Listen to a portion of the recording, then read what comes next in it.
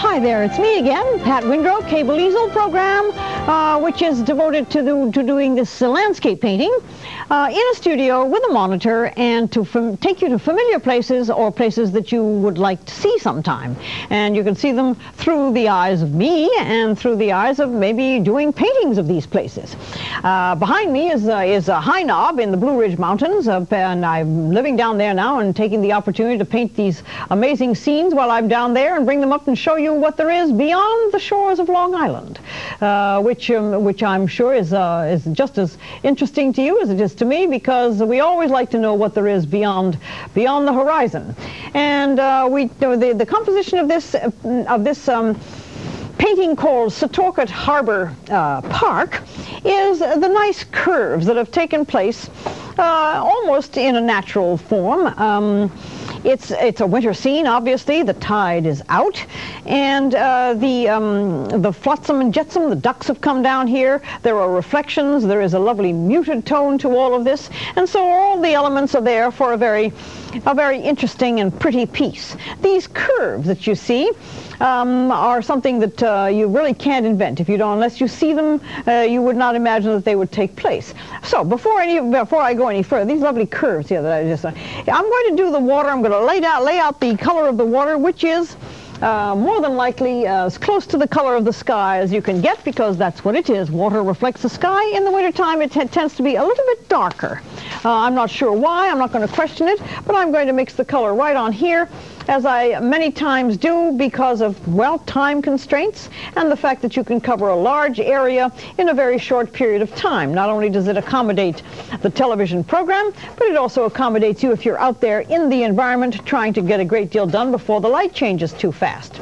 So with the addition of some cerulean blue, a touch of what the Grumbacher people call flesh tone.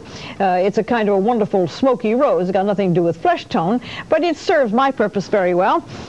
And here I'm putting it on with the palette knife, a large plane of color to give you the background for the reflections, which is one of the reasons for this particular painting. The layout of the tree in the foreground is now disappearing underneath this color, and the palette knife is not going to be used to leave all these very textured areas. It's going to be used merely to put the color on rapidly and then to smooth it out with a brush, because this painting is going to be one of those smoothies.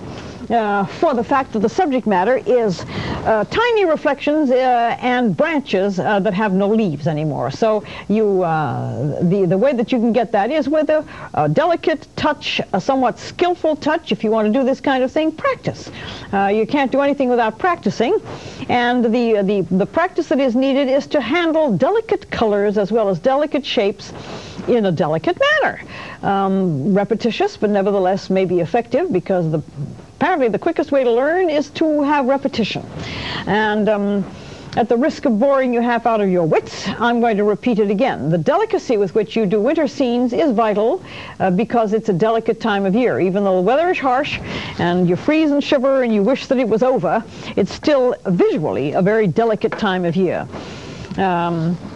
I'm intrigued with the quality of the of the landscape when it's this time of year, and therefore I find that it's quite wonderful to go out there and paint it. Well, here is this wet paint. It's sort of wet. It's Grumbacher's quick drying white, and by the shoreline there is a nondescript tone of darkness that is that you can see perfectly clearly on your monitor, in which right now you will see brave and fortified ducks with fortified against the cold with all that oil in their feathers, out there playing in very, very cold water. So much for the human evaluation of what the cold does to you. The ducks have their own way of dealing with it.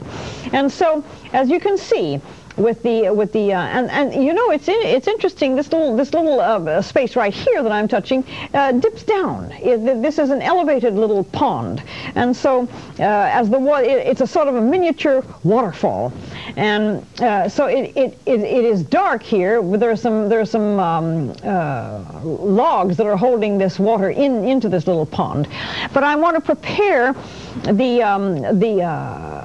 delicate condition of the water. There's virtually no wind. What you see on the monitor there, the surface of the water, is doing that because of the activity of the ducks. They are mallards, male and female. I think that we on the taping we got some close-ups of these little fellows. Of course, the mallards are very brightly colored with their iridescent green necks, and the ladies are far more demure and less easy to find in the winter landscape because they're sort of brown and spotted. And you learn all these things when you bother to look at things carefully that you may not see too clearly at other times. So here is the application of color over the quick drying white, which has been tinted to look a little bit less white than real snow, because it's reflecting a gray sky. And there they are. Now, they are really extraordinary little guys out there, allowing anything to take place, and they are apparently totally oblivious to it. Naturally, we look at that in wonderment because we're not oblivious. We are very conscious of the temperature. If the temperature changes within 5 degrees, we either run to the thermostat or to the air conditioner. But not so with the ducks. They manage to be able to, like all wildlife out there, to take it as it comes. There are parts of this that are extremely dark. Not extremely dark. They're sort of dark-ish. The need to be observant, I think, is very nicely helped a great deal by the camcorder or the camcorder. In the comfort of your own environment, you can actually sit and study and replay and rewind and fast forward and backtrack and so on, and all the conditions that these are. An opportunity that one of the painters of this area did not have many, many years ago. The man's name was William Sidney Mount, and he is on exhibit, permanent exhibit, in the Stony Brook museums. By all means, one of the great painters of all time, an American who lived in Setauket and Stony Brook for all of his life, except for a few little forays into New York City, and he painted this area probably as well as anybody ever did. And if you haven't gone on to see the paintings of William Sidney Mount, by all means, you really would find it tremendously entertaining and rather surprising to be able to see some of the very familiar landscapes painted over 100 years ago by Mr. Mount. Namely, not this particular park, because this is a brand new addition, but the harbor just beyond was painted by Mount in a very famous painting called Eel Spearing in Setauket. And the descendant of the woman who is eel spearing lives in Setauket right now, as of this day. She lives in Setauket. Her great-great-great-granddaughter is still living here. Little pieces of information which may or may not mean anything to anybody's life, but it means a great deal, I think, to the people who are interested in this area, because we do, after all, move to a place because of what it offers. And what it offers here is a throwback in time, many times, about what there was. Here are the reflections of these trees. They tend maybe to wiggle just a little bit because of the ducts causing water surface disturbances. But if there's any way at all of being able to make this come across, you do it delicately, and there's nothing really harsh about this. And as the program progresses, you'll see that these are reflected as well. These come perfectly straight down, and they do wiggle. I'm using almost no color. I'm using a very thin brush, and I'm going to probably scumble that a little bit, but all of these trees have got a reflection right below them. One of the reasons that I find the water paintings is so intriguing because there is a genuine magic in this kind of event. So the need to I'm going to let this paint set a little bit here so that I can work up some more effects. But that's the general idea of how you would go about it. You can disturb the surface of the water a little bit by running the brush across it. Let me pull this tree down rather far so that you can see. I'll show you how I'm going to give you the illusion that this is in fact a reflection. I'm going to go here we go, right close. I'm just going to pull the brush across that and give it the look of the water surface being a little rippled, and the paint is just sort of dry enough to be able to do that. And I think that the illusion, of course, is going to be that these are rippling with the surface. So there are other programs that show you how to do all this by whacking the brush into and pulling paint down. It has to be deliberate, in my opinion. You have to make absolutely sure that what you're doing is logical and makes some sense and has some observation. The lack of observation is the thing that I find tremendous fault with. If you don't observe, how can you possibly render, and how can you possibly compare? So I've been doing this for a very long time, complaining, as it were, that there isn't enough instruction in some of the other programs. They're just entertainment. I'm hoping that my program here has a little bit more concentration on the instruction at hand of how to do this. And this is not a mysterious event. It is an event that takes some patience and above all else some observation.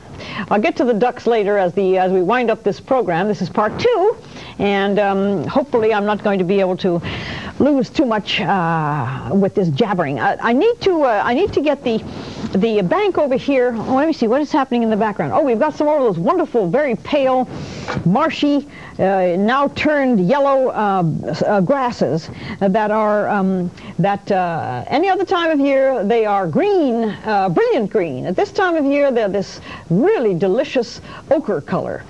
Because they're still growing, they're still firmly rooted in the ground and in the mud, but they are ochre toned, and I'm really kind of fond of them in this condition.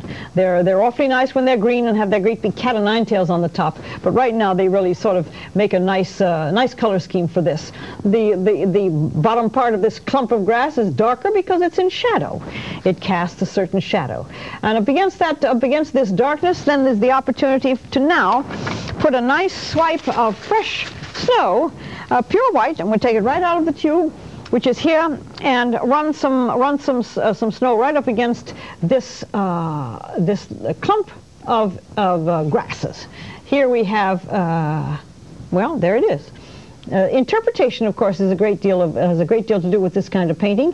You interpret, and you try to be accurate, but at the same time you can get a painter's license to do a lot of interesting things with the palette knife. So there's this mixed media going on here. Now, before somebody starts to put fingers up in the air telling me that I'm going to have to take a break, I'm going to put some quick drying cobalt mixture here and give you the grassy, a little bit more green. There happens to be some green in here. Mixture of some sap green and a little bit of this flesh tone, and the little lawn part of this park seems to have remained green despite the freezing cold and the heavy snowfall. Some of it thawed when those thawing days took place, and so there is green in this picture, probably the only thing in the picture that has got any color at all. And I'm laying on this background and running the green along this nice curve here because it's going to get an overlay of snow and an overlay of maybe some grasses and things. So here's a little curve, and the darker part near the water is obviously some mud flats, and I'm putting those on with a brush, sort of pure. This is Van Dyke brown right out of the tube to give you the darkness, which is the drama of this whole thing, of the shoreline of this little pond, which lies very demurely in its sleepy little place in Setauket, East Setauket rather. No fanfare. There's no sign that tells you that this is the Setauket Harbor Park, but it is, and you may find it rather nice to just stop the car and look at it now in this condition. But then come in 80 some odd days, when spring begins to return, you may want to really make a little event of going and having a snack or something by this waterside. But for the time being, this is pretty much the way the place looks, and this is pretty much how you'll find it if you go by there within the next few days or so. If the snow falls again, this will now be not like this. There won't be any green visible. So, with that remarkable statement that there will be no green visible if the snow falls on it, I'm going to just take a very short break, and I'll be right back. So hang on.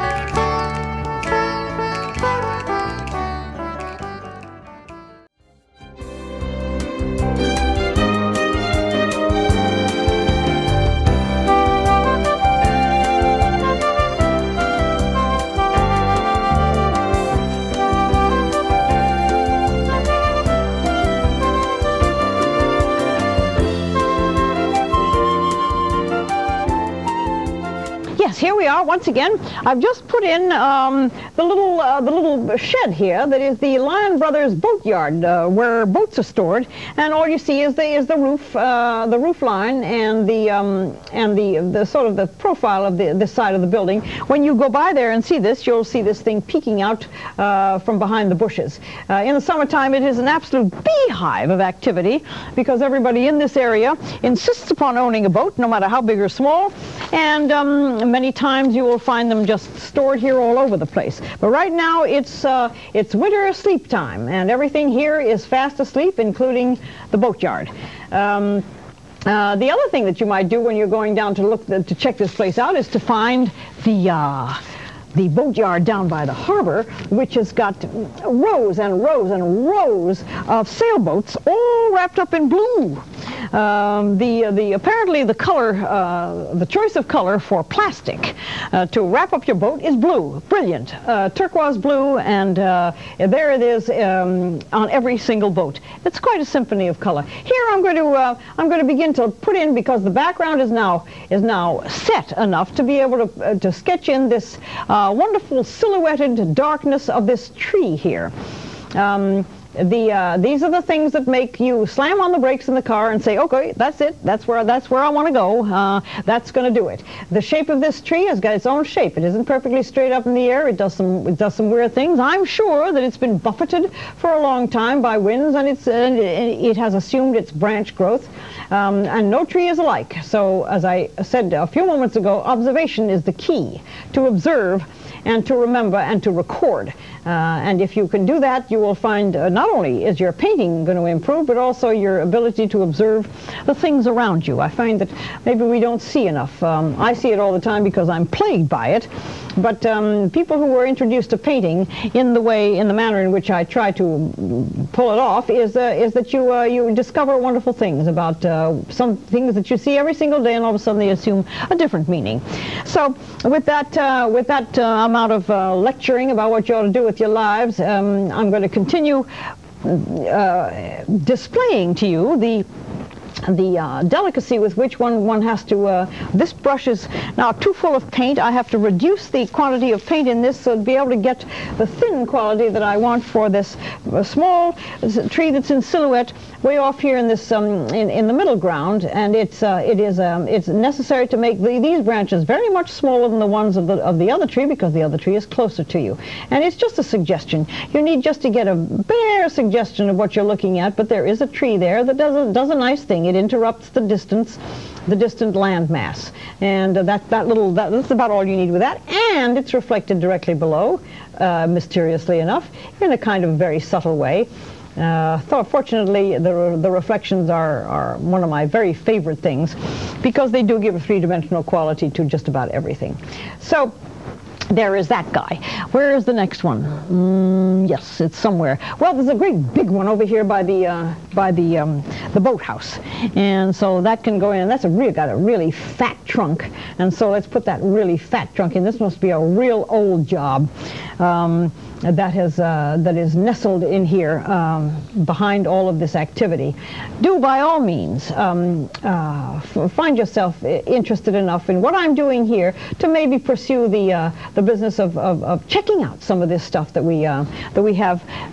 We are so spoiled. This is all at our fingertips. We are able to have this just put the car in first gear. A couple of gears later, you find yourself in the presence of these wonderful scenic places. Just a little bit to the west of the place that this little park is a place called the Brewster House.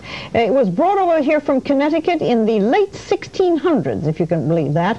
It was no, late 1700s. Excuse me. It was built in Connecticut in the 1600s, and in the 1700s they put that thing on a barge and brought it across Long Island Sound and put it down on the piece of land directly adjacent to this. It's a wonderful old house, preserved by the Melvilles in the manner in which they have been preserving around here for a very long period of time. And the Brewster House is not to be entered, but you can see it from outside, and it's it's something to be conjured with. I'm going to be putting some of the snow on here now, rather thickly, out of the tube. This is the way I pull it out of the tube. I can take it right out of the tube on my palette knife, squeeze it a little bit, pick it up from the palette knife. Don't even have to put it on the canvas anymore. And I'm going to lay it out so that some of it misses and some of it doesn't, because the snow seems to be thawing a little bit. So a little bit of the missing is going to give you the effect that the snow is sort of thawing in places, and maybe leaving little dotty places that are not quite gone yet. And all of this is the illusion of realism. Say what you will, it's all to be learned in the process. I can talk endlessly to you about how to do it, but the best way is for you to watch me and possibly even try to develop some of your own techniques. But here's a little pieces of information that you may be interested in finding out how I get these effects. Every painter has got their own technique. Mine happens to be a combination of palette knife and brushwork, and more than anything else, very sharp observation of the problem at hand. Here I find that the snow looks like it has gotten a little bit thicker and hasn't quite started to melt yet, so there's a mound of it here. A little bit more shaped than the other, not leaving so much. And you can hear, as I'm pulling the knife. I'll stop talking. Maybe you can hear that.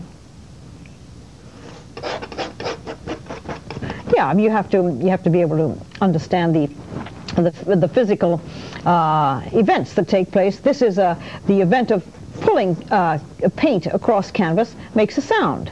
And the harder you dig into the canvas, the more sound it makes.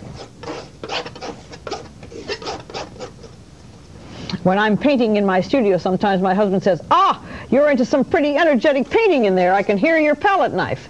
So no secrets from anybody. So I'm going to continue by applying this this pure white on the canvas. You can't see it happening because the white is on white, and obviously there is no seeing that happen. But I'm preparing this area of snow in the foreground so that it can receive some of the shadowy substances that will tell you that this is not just a white blanket of snow, but there are places where it dips and falls and rises, and therefore casts shadows.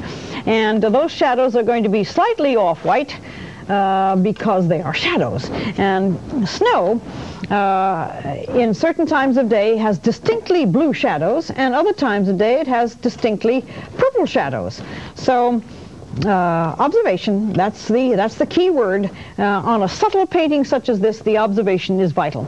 And I've mixed some of it. Let's see if it's somewhat the right color. And it's applied in a very loose, interpretive manner, hoping that maybe it will in fact tell the story. The nice part about paintings, as opposed to photographs, is that you're going to find yourself having to interpret the artist's viewpoint, or the manner in which certain ways of handling the paint are going to tell a story. So here we have in the foreground all of this nice shadowy stuff, and the last thing that I think is going to take place, of course I'll refine some of the reflections in the water, but this was meant to be purely a demonstration on how you go about this, how do you go about doing this kind of thing in a rather simplified form. If there's any more detail, that would have to be done in time in the studio. I may probably refine this. Okay, having gotten the signal, the terrifying signal that the time is almost up, I'm going to show you that the way you would do the tree, and the way I can do that is by reducing this to a little bit of more consistency with the dryer. It will take, and the tree it grows here by the edge, and it's going to bisect all the background that was put on and go clear up all the way to the top of the picture. This is what tells you that things are a nice depth feeling, whereby this is in the foreground. It's going to have shadow on one side, it's going to have some light on the other, but here's the thing that tells you the three-dimensional quality is what you're after in all of these paintings. You see the shadow on this side of the tree tells you that it's a cylinder, albeit a very long, narrow one, but it is a cylinder, and it has got its dark side on both sides, interestingly enough, because the sun is not out, and what you're seeing is the darkness on two sides of this. Oh, it's not that way at all. The darkness is in the middle, and the lightness is on the outside, so we'll have to revise that. See, my observation was preconceived, and something that I'm telling everybody to avoid. Do not get preconceived ideas, just observe and follow what you see. So probably without enough time and without enough darkness in the background here, this pond has not become dark enough, so I would have to darken that considerably in order to get the light tones on either side of the tree. But the tree is there to tell you that is the there's another one, a bunch of wonderful trees over here, little gray fellows that are touch of black. The gray fellows over here, they are divided. This is a nice little well, whatever this one is, I have no idea what this kind of tree is, but it's sitting here in the middle of this little snowbank, and it's interrupting all sorts of things going on here, and it has a divided trunk. There it is, divided trunk, bisects the building in the background, and it has its own little mound of dirt. Well, okay, the signal has come that the time has run out, and of course that always happens, and the painting is as closely realized as it can be with the time problem, but I think that you get the idea. And when I get this saying, well, that means wind it up, it's all over. I hope that you were interested enough to maybe go ahead and try and do one of these sometime. The only way you can find out if you're interested is to do it. In the meantime, I'm glad you watched. I hope you are. I'll see you next time. Bye-bye.